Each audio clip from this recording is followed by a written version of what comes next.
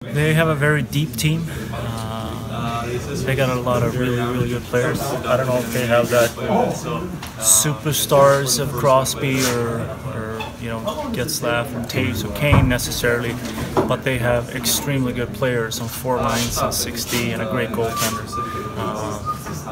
And they got a coach that system-wise seems to be working really well for them. Got everything very structured.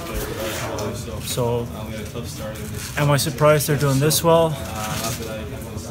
Not really, to be honest with you. I think it was a bigger surprise last year that, with the year they had because of the players they had, the rosters they had, and but that's just, again, that's kind of how it goes some years.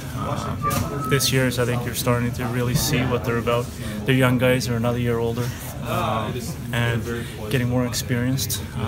So I think Columbus is going to be a team to be counted for a few years to come.